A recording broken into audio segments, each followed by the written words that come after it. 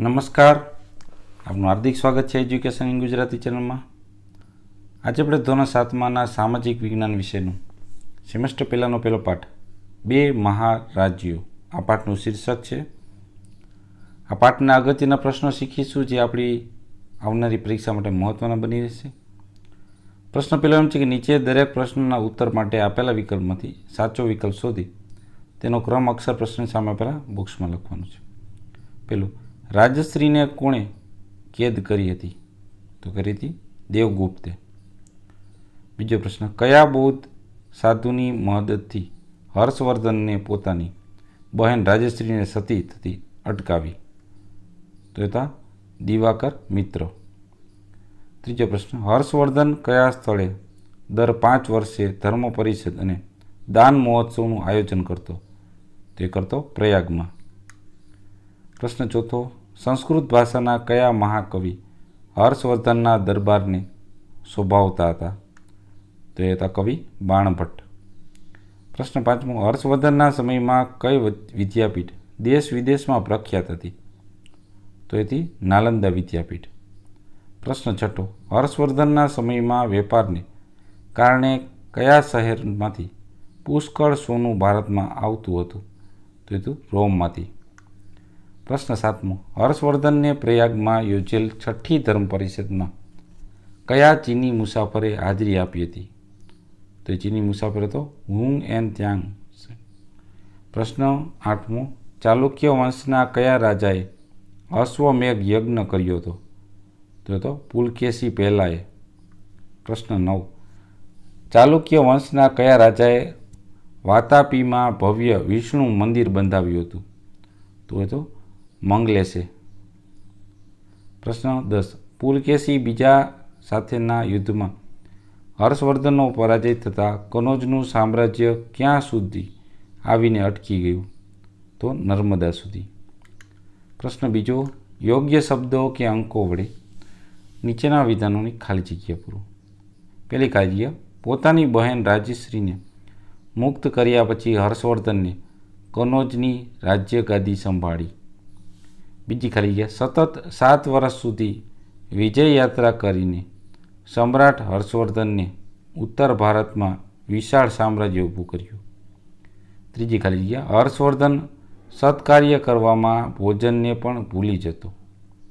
ચોથું, હર્ષવર્ધનના સમયની ઘણી મહત્ત્વની બાબતો હર્ષચરિત્રમાંથી આજે પણ આપણે જાણવા મળે છે। પાંચમી ખાલી જગ્યા, હર્ષવર્ધનના સમયમાં શીલભદ્ર નાલંદા વિદ્યાપીઠના આચાર્ય હતા। પ્રશ્ન છઠ્ઠો, નાલંદા વિદ્યાપીઠના ભવ્ય અને સમૃદ્ધ પુસ્તકાલયનું નામ ધર્મગંજ હતું। સાતમી ખાલી જગ્યા, હર્ષવર્ધનના રાજ્યમાં લોકો પાસેથી જમીન મહેસૂલ પેટે ઉપજનો ખાલી જગ્યા એટલે કે 6ઠ્ઠો ભાગ લેવામાં આવતો। આઠમી ખાલી જગ્યા, હર્ષવર્ધનના સમયમાં વેપાર વિનિમય માટે સોના ચાંદીના સિક્કાનું ચલણ હતું। નવમી ખાલી જગ્યા, હુન એન ત્યાંગ નોંધ્યું કે હર્ષવર્ધનના રાજ્યમાં 200 જેટલા બૌદ્ધ મઠો હતા। 10મી ખાલી જગ્યા, દક્ષિણ ભારતમાં ચાલુક્ય એટલે કે સોલંકી વંશની રાજધાની વાતાપી હતી। 11મી ખાલી જગ્યા, પુલકેશી પહેલાંના ધ્વજમાં વારાહ અવતારનું ચિહ્ન હતું। 12મી ખાલી જગ્યા, પુલકેશી બીજાએ આશરે 30 વર્ષ સુધી રાજ્ય કર્યું હતું। 13મી ખાલી જગ્યા, ચાલુક્ય એટલે કે સોલંકી વંશના રાજાઓ હિન્દુ ધર્મના ઉપાસક હતા। 14મું, હર્ષવર્ધન પ્રાચીન હિંદનો છેલ્લો હિન્દુ સમ્રાટ હતો। પ્રશ્ન ત્રીજો, નીચેના વિધાન સાચા હોય તો સાચાની અને ખોટા હોય તો ખોટાની નિશાની કરો। પહેલું, દેવગુપ્ત માળવાનો રાજા હતો, તો આ વિધાન સાચું છે। બીજું, હર્ષવર્ધન પ્રભાકર વર્ધનના મોટા ભાઈ હતા, તો આ વિધાન પણ સાચું છે। ત્રીજું, હર્ષવર્ધનને પોતાની દિનચર્યા 5 ભાગમાં વહેંચી હતી, તો આ વિધાન ખોટું છે। ચોથું, મહાકવિ બાણભટ્ટ કાદંબરીના રચયિતા હતા, તો આ વિધાન સાચું છે। પાંચમું, હર્ષવર્ધનને હર્ષચરિત નામના નાટકની રચના કરી હતી, તો આ વિધાન ખોટું છે। છઠ્ઠું, બૌદ્ધ સાધુ નાગાર્જુન નાલંદા વિદ્યાપીઠના પ્રખ્યાત રસાયણશાસ્ત્રી હતા. તો આ વિધાન સાચું છે. 7મું વિધાન, હર્ષવર્ધનની પ્રજામાં સર્વધર્મ સંભાવ હતો. તો આ વિધાન સાચું છે. 8મું, ચીની મુસાફર યુંગ એંગ ત્યાંગે 15 વર્ષ સુધી નાલંદા વિદ્યાપીઠ રહી બૌદ્ધ ધર્મનો અભ્યાસ કર્યો હતો. તો આ વિધાન ખોટું છે.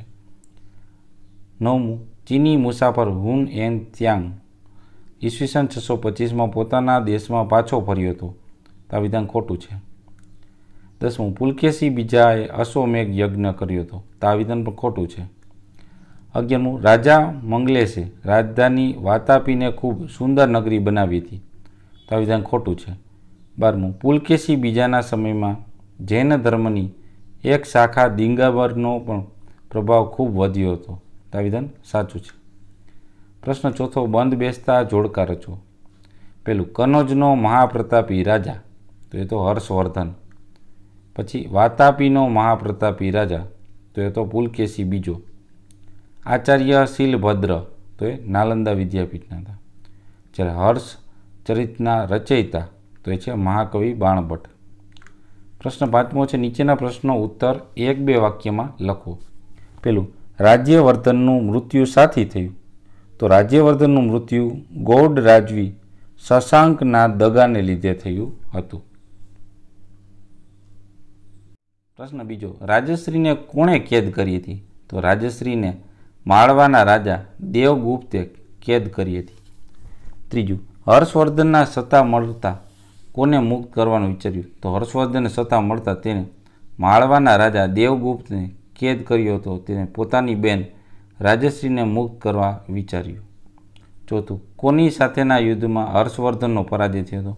તો દક્ષિણ ભારતના ચાલુક્ય રાજા પુલકેશી બીજા સાથેના યુદ્ધમાં હર્ષવર્ધનનો પરાજય થયો હતો. 5મો પ્રશ્ન, હર્ષવર્ધનની દિનચર્યા કેવી હતી? તો હર્ષવર્ધન પોતાની દિનચર્યા પ્રમાણે 3 ભાગમાં વહેંચી હતી. તેના પ્રથમ ભાગ રાજ્ય વહીવટ માટે, બીજો ભાગ પ્રજા કલ્યાણ માટે અને ત્રીજો ભાગ ધાર્મિક કાર્ય માટે ફાળવ્યો હતો. પ્રશ્ન 6, હર્ષવર્ધનને પ્રજા કલ્યાણ માટે કયા કામો કર્યા હતા?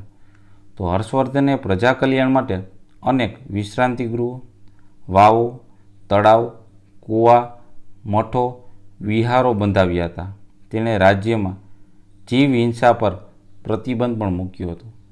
પ્રશ્ન 7મો, મહાકવિ બાણભટ્ટની કઈ કૃતિઓ સંસ્કૃત સાહિત્યમાં અજોડ ગણાય છે? તો મહાકવિ બાણભટ્ટની હર્ષચરિત અને કાદંબરી નામની 2 કૃતિઓ સંસ્કૃત સાહિત્યમાં અજોડ ગણાય છે. 8મો પ્રશ્ન, સમ્રાટ હર્ષવર્ધનને કયા કયા નાટકોની રચના કરી હતી? તો સમ્રાટ હર્ષવર્ધને નાગાનંદ, રત્નાવલી અને પ્રિયદર્શિકા આ 3 નાટકની રચના કરી હતી. 9મો પ્રશ્ન, હર્ષવર્ધને કયા વિદ્યાપીઠને દેશ વિદેશમાં પ્રસિદ્ધ અપાવી હતી? તો હર્ષવર્ધને નાલંદા વિદ્યાપીઠને દેશ વિદેશમાં પ્રસિદ્ધિ અપાવી હતી. પ્રશ્ન 10, હર્ષવર્ધનને નાલંદા વિદ્યાપીઠના નિભાવ માટે શી વ્યવસ્થા કરી હતી? તો હર્ષવર્ધને નાલંદા વિદ્યાપીઠના નિભાવ માટે પોતાના 100 ગામ ભેટમાં આપ્યા હતા. પ્રશ્ન 11, રસાયણશાસ્ત્રી નાગાર્જુને કઈ કઈ ભસ્મોનો ઔષધિ તરીકે ઉપયોગ કરવાની ભલામણ કરી હતી? તો રસાયણશાસ્ત્રી નાગાર્જુને લોહ, સોમલ અને પારાની ભસ્મનો ઔષધિ તરીકે ઉપયોગ કરવાની ભલામણ આપી હતી. પ્રશ્ન 12, હર્ષવર્ધનના સમયમાં પ્રજામાં કયા કયા કુરિવાજ હતા? તો હર્ષવર્ધનના સમયમાં પ્રજામાં સતી પ્રથા, બાળ લગ્નો, બહુલગ્નો વગેરે કુરિવાજો હતા. પ્રશ્ન 13, હર્ષવર્ધનના સમયમાં લોકો કઈ રમતો દ્વારા મનોરંજન કરતા?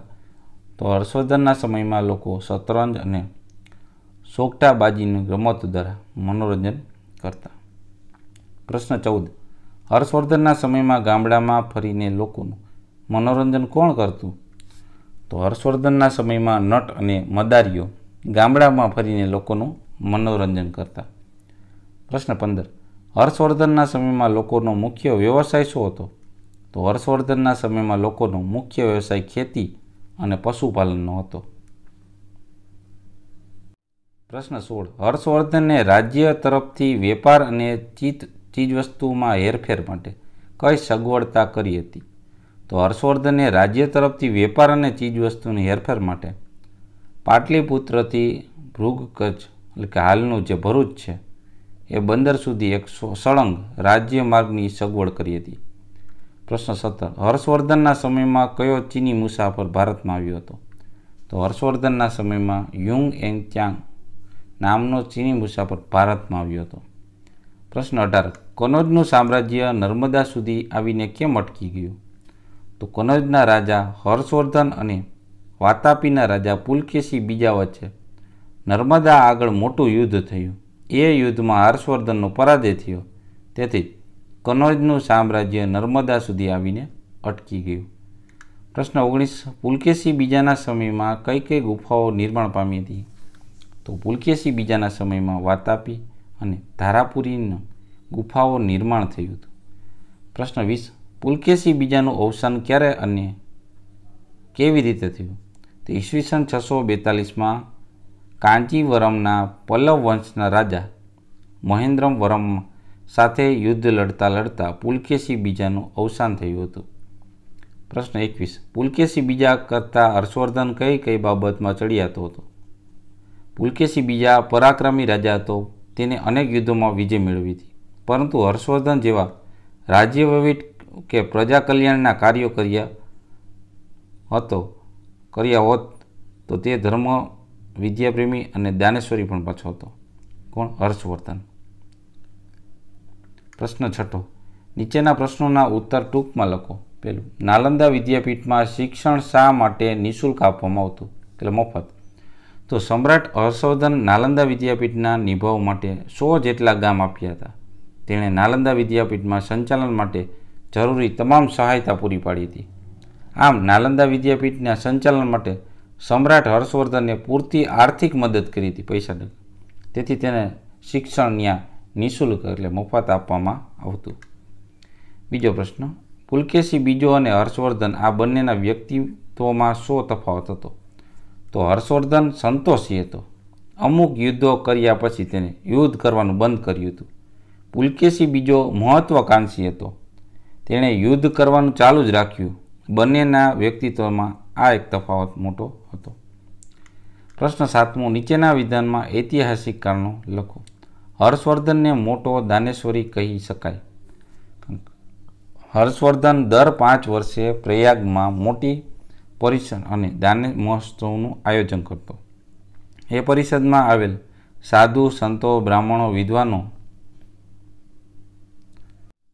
વગેરેને 5 વર્ષ દરમિયાન રાજ્યના ખજાનામાં એકઠી થયેલી બધી સંપત્તિ દાનમાં આપી દેતો. તે પોતાના બધા આભૂષણો પણ દાનમાં આપી દેતો. આવી ઉદાત્ત ભાવનાને કારણે હર્ષવર્ધનને મોટો દાનેશ્વરી કહી શકાય. પ્રશ્ન 8. દરેકનો 5-6 વાક્ય પરિચય લખો હર્ષવર્ધનનો. તો તે દાણેશ્વર એટલે કે હાલનું પંજાબ અને હરિયાણાનો પ્રતાપી રાજા હતો. તેણે સતત 7 વર્ષ સુધી વિજય યાત્રા કરી. થાણેશ્વરના નાના નાના રાજ્યો માંડી ઉત્તર ભારતમાં વિશાળ સામ્રાજ્ય ઊભું કર્યું હતું. તે રાજ્ય વહીવટમાં ઊંડી સૂઝ ધરાવતો હતો. તેણે રાજ્યનો વહીવટ કરવા 7 મંત્રીઓ નિમ્યા હતા. સંત્રી, બરાબર. તેણે રાજ્ય વહીવટ, પ્રજા કલ્યાણ અને ધાર્મિક કાર્યો કરવા પોતાની દિનચર્યાને 3 ભાગમાં વહેંચી હતી. તેમાં ધર્મપ્રેમી, વિદ્યાપ્રેમી અને સાહિત્યનો તે પણ ઉપાસક હતો. બીજી ટૂંકમાં છે પુલકેશી બીજો. તો તે ચાલુક્ય વંશનો પરાક્રમી રાજા હતો. તે ઘણો પ્રતાપી અને બહાદુર યોદ્ધો હતો. તેણે દક્ષિણ ભારતમાં અનેક રાજ્યો જીત્યા હતા. તેણે રાજધાની વાતાપીને સુંદર નગરી બનાવી હતી. તેણે ઉત્તર ભારતના રાજા હર્ષવર્ધનને નર્મદા આગળ હરાવી દક્ષિણ ભારતના આગળ વધતો અટકાવ્યો હતો. પુલકેશી બીજો ક્લારિક્સિક હતો. તેમાં જેના સમયમાં વાતાપી અને ધારાપુરીને ગુફામાં નિર્માણ કર્યું હતું. અજંતાની ગુફાઓમાં કેટલાક વિશ્વવિખ્યાત ભાતચિત્રો એના સમયમાં બનાવવામાં આવ્યા હતા. ચીની મુસાફર હુંગ તેંગ ચાંગે પુલકેશી બીજાના વૈભવની ખૂબ જ પ્રશંસા પણ કરી હતી. ત્રીજું છે હ્યુન એન્ડ ચાંગ, એના વિશે માહિતી. તો તે ચીની મુસાફર હતો. સમ્રાટ હર્ષવર્ધન અને પુલકેશી બીજાના સમયમાં તે બૌદ્ધ ધર્મનો અભ્યાસ કરવા ભારત આવ્યો હતો. તેણે 5 વર્ષ સુધી નાલંદા વિદ્યાપીઠમાં રહી બૌદ્ધ ધર્મનો અભ્યાસ કર્યો. તેણે 15 વર્ષ સુધી ભારતના જુદા જુદા સ્થળોની મુલાકાત પણ લીધી. સમ્રાટ હર્ષવર્ધનને યોજેલી 6ઠી પરિષદમાં હાજરી આપી તેને પોતાની નોંધપોથી સીયુકીમાં સમયના ભારતની જે સામાજિક, ધાર્મિક, રાજકીય, આર્થિક અને વિદ્યાકીય સ્થિતિનું વર્ણન પણ કર્યું છે. એ ઉપરાંત પોતે સમયનો ઇતિહાસ જાણવા ઉપરથી જ સમયનો ઇતિહાસ આમાંથી જાણવા મળે છે. તો આ તો આપણે ધોરણ 7માનો સામાજિક વિજ્ઞાનનો પહેલો પાઠ 2 મહારાજ્યો. જોતા રહો એજ્યુકેશન ગુજરાતી અને શીખતા રહો. Thank you. આભાર.